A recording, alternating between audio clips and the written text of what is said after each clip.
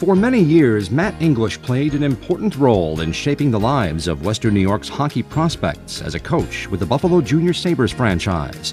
In fact, Matt's relationship with the Junior A club spans into all three periods of the club's history. I started out as an assistant coach with Chris Hicks. Chris actually brought me on as kind of a full-time assistant, and then we went to the Buffalo Lightning and then to the Buffalo Junior Sabres. Dave Bronstein was very, very much a part of, Dave and myself getting the Junior Sabre name back, which I think was very important. Among the more notable players to pass through the program under his watch as head coach was Lee Stepniak, now with the NHL's Calgary Flames. Several others have made it into NCAA Division I college hockey programs, including Mike Devine, who advanced to Dartmouth, Jeremiah Crow to Clarkson, and three who advanced to Niagara University: Chris Moran, Kyle Rogers, and Dan Bacco. For English, advancing players to Division III schools was just as much a cause for celebration, if not a bigger reason to celebrate.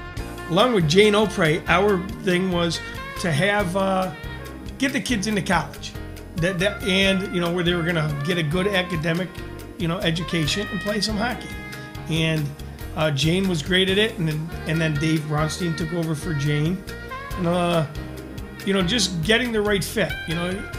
My goal was to get a kid into college where he was going to play.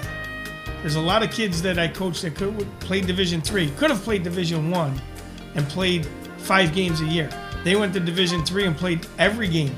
So it was, I always said it's not, where you play, it's how much you play. During English's time with the junior club, the team did not have the sponsors or support that the team enjoys today. English says the previous owner, Chuck Giambra, deserves high praise for making it all work under much more difficult circumstances. He was for the kids. He didn't want to see this team fold. He knew how important it was to the community, but just for the hockey community to have a place, because you didn't see too many kids go from high school to college.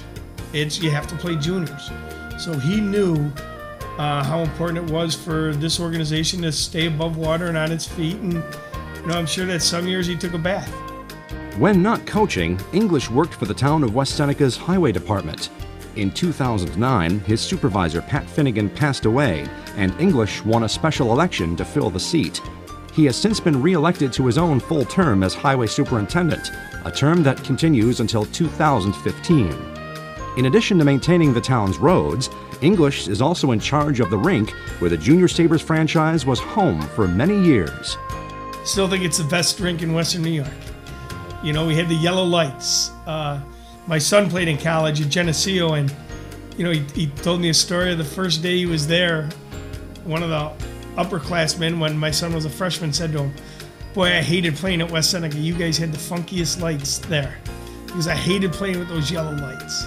But West Seneca, it gave you a home feeling.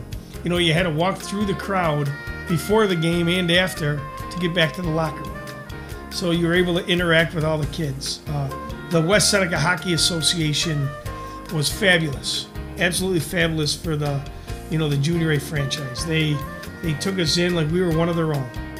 English continues to coach hockey at the youth level and does so with his son Matt and with former Buffalo Lightning and Junior Sabre forward Drew Leverer. His nephew Kevin has also passed through the franchise, and Matt hopes maybe one day he'll join him behind the bench. And I'd be remiss not to bring up Matt Bean and Tony Polino and Jeff Purcell, who Jeff was a great player with the Scenics. Those three guys were my assistant coaches. When we went, it was all volunteer. So that those guys were outstanding coaches. And I know Tony's still coaching. Matt's with the Erie Community College. Jeff has a little girl now, so he's doing the father thing. But those three guys, I couldn't ask for 3 better guys to be on my staff.